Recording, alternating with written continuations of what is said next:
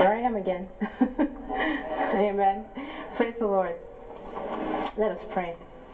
Dear Lord, I thank you so much for the opportunity to speak to your people. Father, I don't take this lightly because I am held accountable for what comes out of this mouth. So, Father, please let your Holy Spirit speak through me. Humble me and put me behind the cross. And let your words be edifying to the people who hear it and to myself. Our ultimate goal is to spend eternity with you in paradise. And this is my prayer. In Jesus' name, amen. Sermon. What did you say? Can you hear me? Okay. Today I'll be talking about the tongue. Have a picture?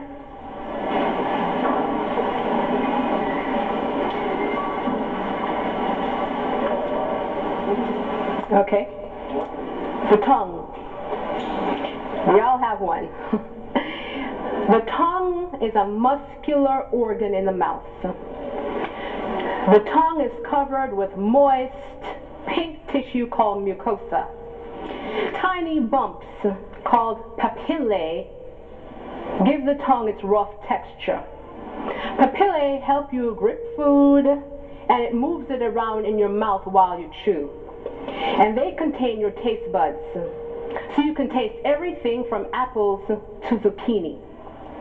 Your taste buds can detect sweet, sour, bitter, salty, and umami, which is savory. Thousands of taste buds cover the surface of the papillae. People are born with about 10,000 taste buds. But as a person ages, some of his or her taste buds die. That's why some older people may not taste food the same way as younger people do. The taste buds are also the collections of nerve-like cells that connect and transmit taste signals to your brain. The average tongue is about 3 inches long and has 8 muscles and is anchored to the mouth by webs of tough tissue. The tether holding down the front of the tongue, which is what you can see right here underneath here, that string-like area, is called the frenulum. And in the back of the mouth, the tongue is anchored down by the hyoid bone. The tongue is very flexible. And of course, it's vital for chewing, swallowing food, and for speech. Your tongue is a natural cleaner.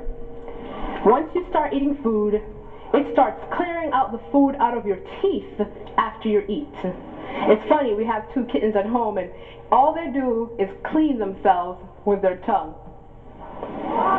With all that talking, mixing food, swallowing, tasting, and germ fighting, does your tongue ever get rest? No, not the tongue.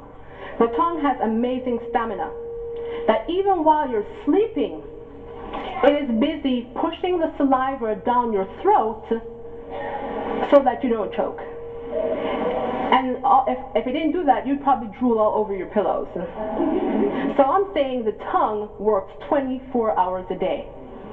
So why am I talking so much about the tongue? You can take that off now.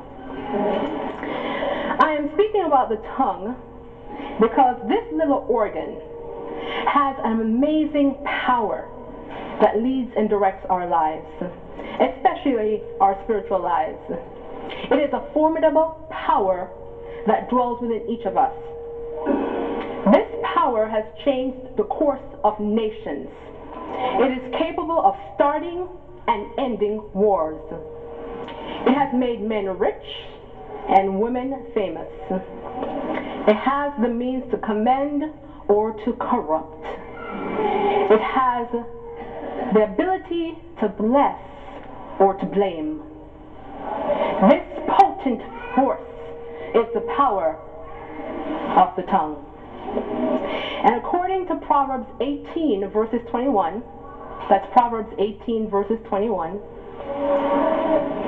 it says, death and life are in the power of the tongue, and they that love it shall eat the fruit thereof.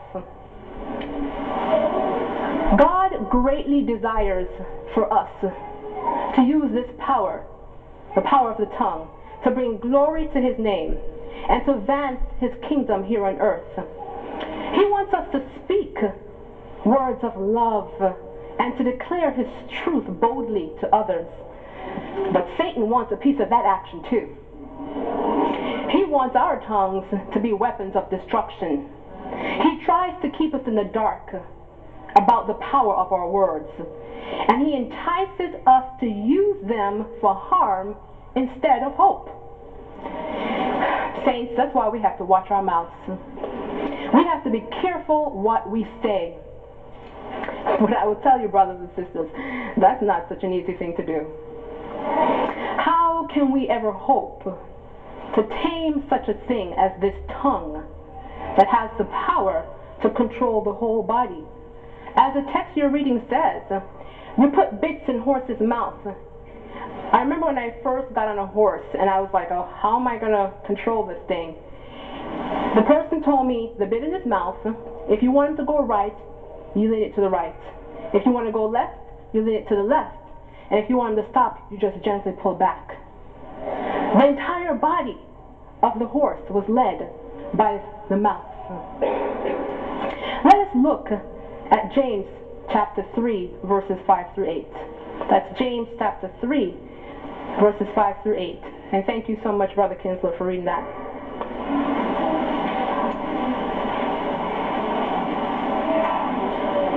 And it says, even so the tongue is a little member, and boasteth great things. Behold, how great a matter a little fire kindleth. And the tongue is a fire, a world of iniquity.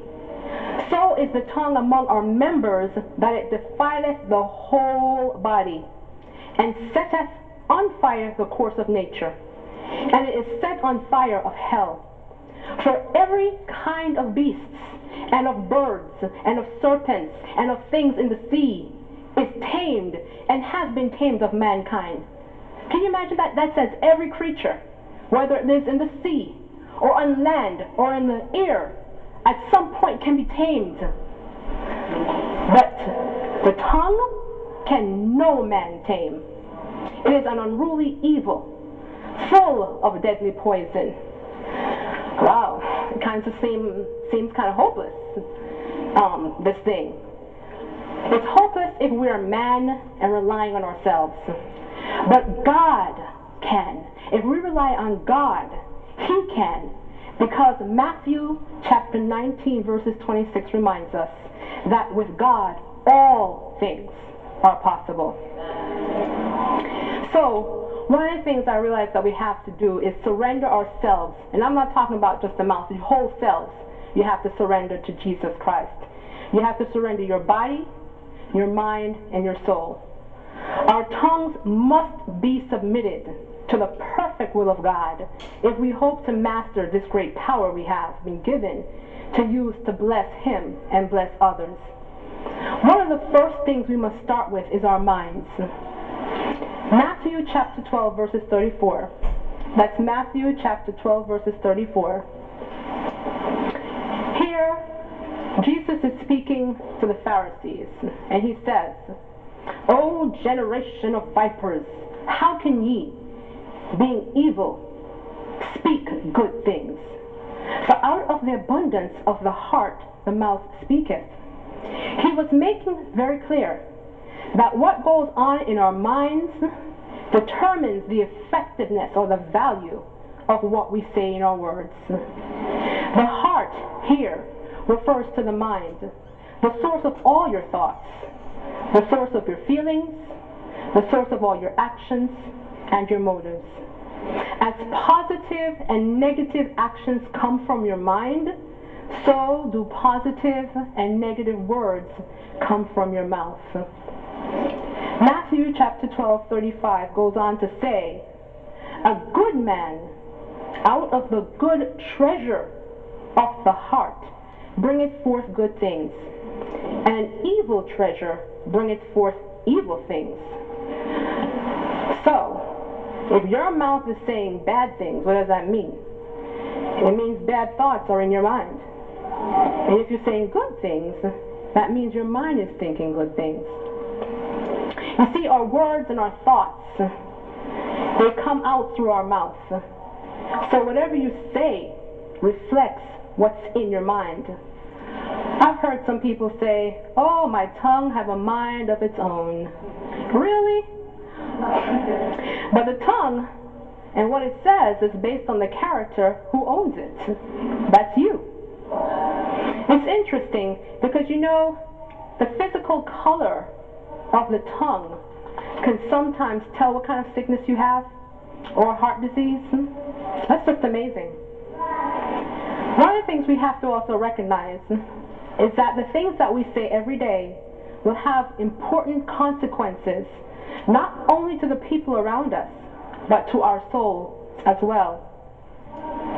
This is so evidently seen in the next verse of Matthew chapter 12, verses 36, which for me was so consequential and really significant because it says, but I say unto you that every idle word that men shall speak, they shall give account thereof in the day of judgment. Every idle word that you speak shall be given account of thereof in the day of judgment. Let's pause here for a moment because that really hit me. It really did. I had to think, I'm like, wow. It says the average person speaks about 16,000 words a day. That's enough to fill up an entire, tons of books a week. And you know some of us talk faster than others. So I'm thinking to myself, if I could remember during the week, or if you just pause for a while and you think yourselves, go through this past week. Think about the words you said to your spouse, the words you said to your brothers and your sisters. Young people, what you said to your parents, what you said to your co-workers, your neighbors, people you met on the street. If the angels are recording these things, were you proud of all of the things that you said or that came out of your mouth? Honestly, I have to say I was not when I stopped and thought about the things that I said. So in thinking and just realizing, I had to pause and say, wow, I have to be careful about this thing, this tongue.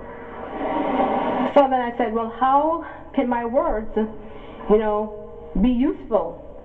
Because they can either build up, motivate, encourage. My words can also tear down. They can cause horrible scars. Some of the things that you say can cause horrible scars that are there for life. I remember when I was a little kid, they had a saying, sticks and stones may break my bones, but words will never hurt me. That's not true. Words can hurt. Some of us right here now are living with the scars and the hurt that people gave to you years ago and has not been healed, and you're still living with those scars. And you hold the people accountable in your mind. And the funny thing is, some of them don't even know that the words that they said to you were hurtful. So, how can we ensure that our words are used properly? Well, we have the Word of God. The Bible gives us lots of positive advice about how to use our words. One of the first things that we have to do is refrain from using attack words. Words that can be used like a weapon, that can lash out at people. Words that can cut like a knife or like a dagger. Because like I said, they cause wounds that sometimes take years to heal or don't heal at all. These words cannot be erased. Words are something that you can't take back.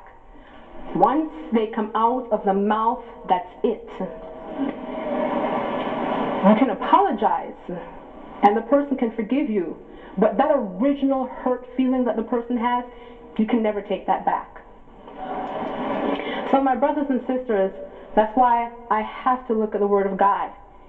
So that, because He wants us to use our words not as a weapon. He wants us to use our words to bless others. Proverbs 15 verse 1 says, "A soft answer turneth away wrath, but grievous words stir up anger." In Mind, Personality, and Character, Volume 2, pages 572, author Ellen G. White says, "Unless we control our words and temper, we are slaves to Satan. We are in subjection to him. He leads us captive. All rattling and unpleasant, impatient, fretful words are an offering presented to his satanic majesty. And it is a costly offering, more costly than any sacrifice we can make for God. For it destroys the peace and happiness of whole families. It destroys health, and it eventually forfeits your eternal life of happiness. I don't want my life to be forfeited because of the words that come out of my mouth." She goes on to say, the restraint which God's word imposes upon us is for our own interest. It increases the happiness of our families and of all who are around us. It refines our tastes, sanctifies our judgment, and brings peace of mind, and in the end, everlasting life. Under this holy restraint, we shall increase in grace and humility, and it will become easy to speak right. The natural, passionate temper will be held in subjection. An indwelling Savior will strengthen us every hour. Ministering angels will linger in our dwellings, and with joy carry heavenward the tidings of our advance in the divine life. And the recording angel will make a cheerful, happy record. Those are the records that I want. Cheerful and happy ones. Second thing is how to help us tame our tongue. Refrain from gossip. We need to be careful about the news we share concerning others. Someone said, there is only one thing as difficult as unscrambling an egg, and that's unspreading a rumor. It's almost impossible to do. Gossip is destructive, and it is subtle. Someone begins a conversation simply by saying, "Did you hear?" And before you know it, you're caught up in gossip. He who gossips to you will gossip about you. Proverbs 20 verse 19, that's Proverbs 20 verse 19, warns us that he that goeth about as a talebearer, a gossip, revealeth secrets. Therefore meddle not with him that flattereth with his lips. And Proverbs 26 verse 22, that's Proverbs 26 verses 22, says that the words of a talebearer are as wounds, and they go down into the inner parts of the belly. Saints, you got to watch out for gossip. It seems harmless at first, but when it starts to spread, it destroys friendships, it destroys marriages, it destroys families. And many times, your intent when you start to say something is not really how it ends up. But when it goes from your mouth to your mouth to your mouth to your mouth, by the time it's finished, it spreads like fire, and it destroys like fire. So that's why it's important to refrain from gossip. Instead, when something happens and someone comes to you about somebody's situation or issue, take the time to pray with that person about the person's situation or issue. In Steps to Christ, pages 119, it says that angels are listening to hear what kind of report you're bearing to the world about your Heavenly Father. And you're taking the time to gossip? angels are listening. So what they want to hear is, it says, let your conversation be of him who liveth to make intercession to you before the Father. When you take the hand of a friend, let praise to God be on your lips and in your heart. This will attract your thoughts and their thoughts to Jesus Christ. Let us practice praying, brothers and sisters, because praying has the power to heal. But just talking about somebody else doesn't do anything, but prayer does. Let us practice prayer. Another thing is, we need to use clean words. Some of the words that we speak are just not proper to speak. Having a foul mouth is not something to be proud of. I know you're saying, oh, we're church people. You don't need to tell us about that. Well, you'd be surprised some of the language that is used away from church, in the workplace, and in school by all of us at times. Again, Ephesians chapter 4, verse 29. Ephesians chapter 4, verses 29 reminds us, let no corrupt communication proceed out of your mouth, but that which is good to the use of edifying, that it may minister grace unto the hearers. Use truthful words. Jesus says in Matthew chapter 5, verses 37. That's Matthew chapter 5, verses 37. But let your communication be yea, yea, nay, nay. For whatsoever is more than these cometh of evil. What he's saying is, when you say yes, you mean yes. When you say no, you mean no. Because if you don't, then what you're doing is of evil. Because you're telling a lie. If your yes doesn't mean yes, and your no doesn't mean no. People need to believe what you say. Because lying lips destroys your credibility. You see, I know what you're saying. I don't practice lying. But these little lies, they catch up with you when you get to work late and your boss asks you, why are you late? Or when you get caught speeding, or when the assignment doesn't come in on time, then those little things surface. And let us not forget about tax time. When it's time to file your taxes, and you tell your tax preparer little things that may not be true, so you can get back a better tax refund. But whether they're big or whether they're small, lying lips in Proverbs 12:22 are an abomination to the Lord. But they that deal truly are his delight. So saints, let us practice the rule of honesty. Let us practice that the words that flow from your mouth be truthful.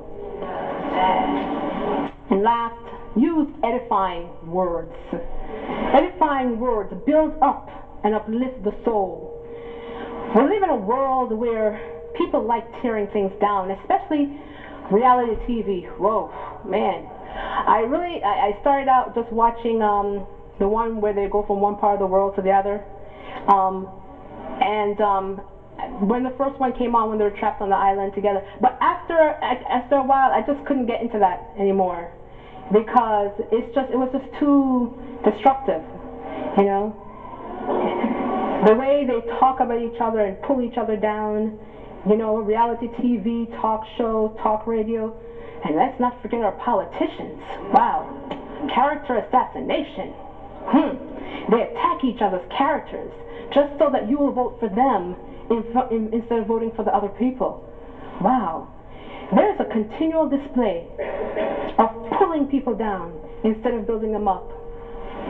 And what's so sad is that the misuse of these words and actions can bring destruction spiritually, as I said, emotionally, and physically. We see it in our schools, where students are being bullied, and great catastrophes have happened, and a lot of deaths have taken place, even last week in Washington State, because of the words. Oh, my word. We need to pray for our young people.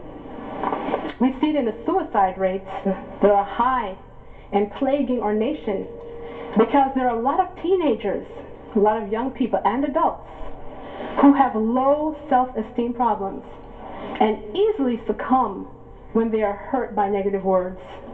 It's so sad. I heard about a young lady who's 17 years old who talked her boyfriend into killing himself. You just think about just what young people go through. We really need to pray for our young people. Romans 15 verses 2 says, let every one of us, not some of us, but let every one of us please his neighbor for his good, to edification. And one of the wisest men that ever lived, King Solomon, in Proverbs 25 verses 11, Proverbs 25 verses 11, said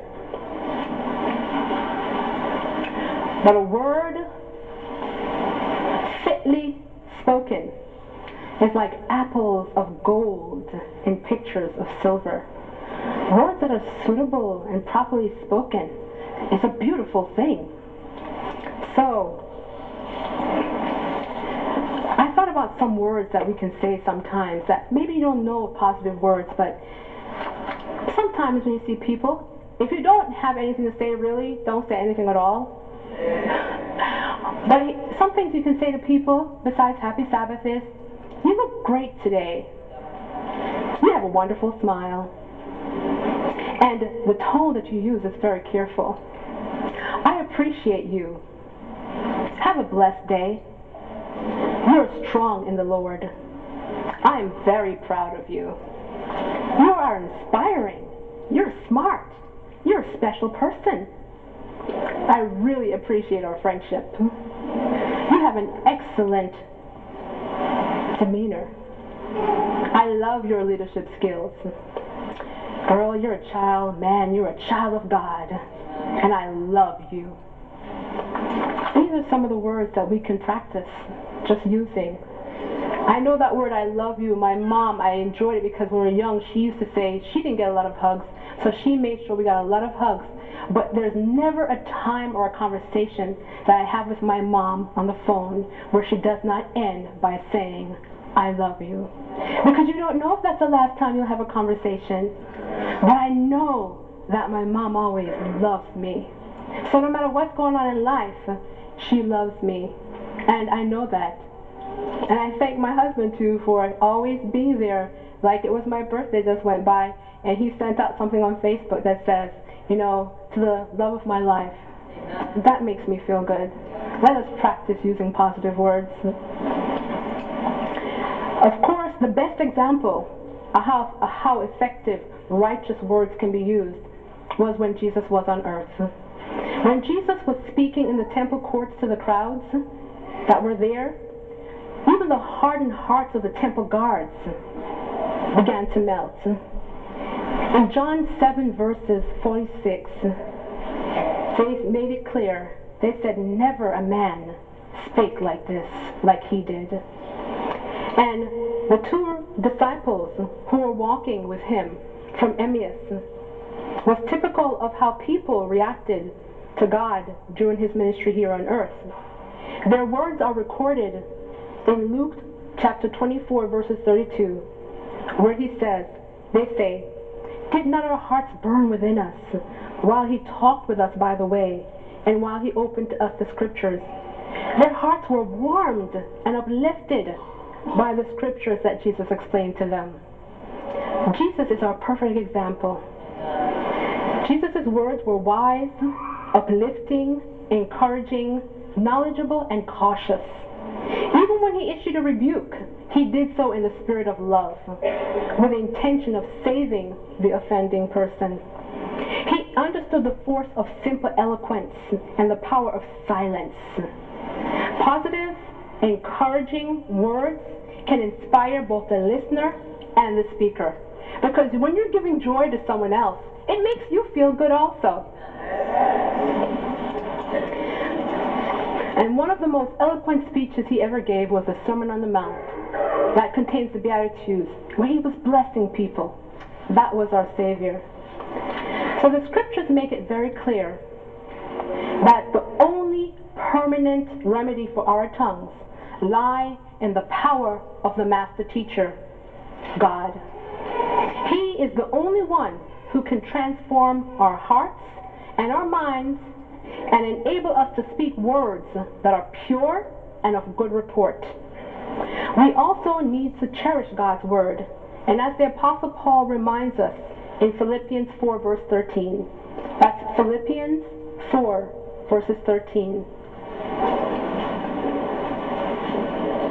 It says, I can do all things through Christ, which strengtheneth me. We need to choose Jesus every day, not just once a week, but waiting for you to come to church on Sabbath to get it. No. If you want to have this positive spirit that issues positive words, you need to have a communication with him every single day. And I should say sometimes, not just even in the morning, in the afternoon, in the evening, before you go to sleep, every day. That's the only way that you will subdue that tongue so that positive, enriching, and enlightening words will come out of it. We also need to read the promises that are presented in the Bible. It's so amazing in Proverbs. It's like almost everything you read in Proverbs is like something, it's all positive because it's coming from one of the wisest men on earth, which is King Solomon. So when we're tempted to say things that are evil, we really need to ask for the power of Jesus Christ. And then when he gives the power through his Holy Spirit, we can claim the victory and praise him for it. Our tongues will engage what goes on in our mind. So let us practice Philippians 4 verses 8. I love Philippians chapter 4 verses 8. And Philippians 4 verses 8 says, finally, brethren, whatsoever things are true, whatsoever things are honest, whatsoever things are just, whatsoever things are pure, whatsoever things are lovely, whatsoever things are of good report, if there be any virtue, and if there be any praise, think on these things. So take a moment, brothers and sisters, as you go into the week. Well, take a moment from now on into the rest of the week and into the rest of your lives to take a moment to think before you speak.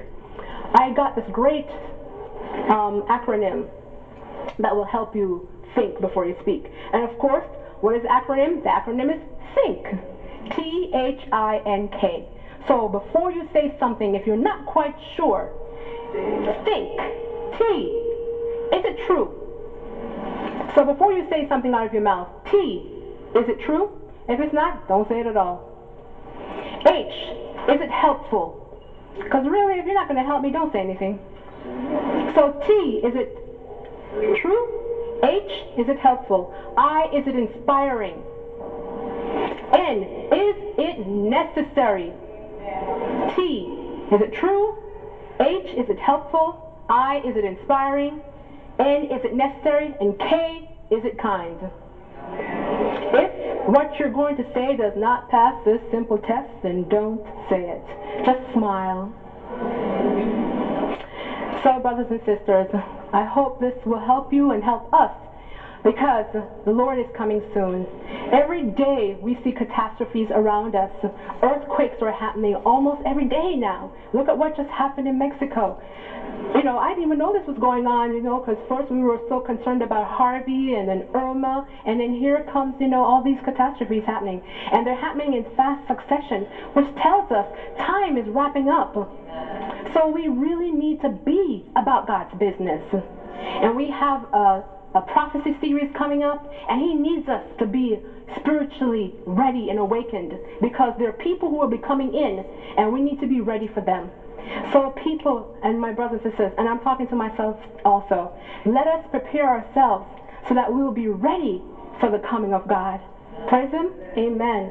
So at this time, I just ask you to stand as we sing our closing hymn, Wonderful Words of Life. And next time when you say something, you'll think, what did I say? Before you say it. God bless.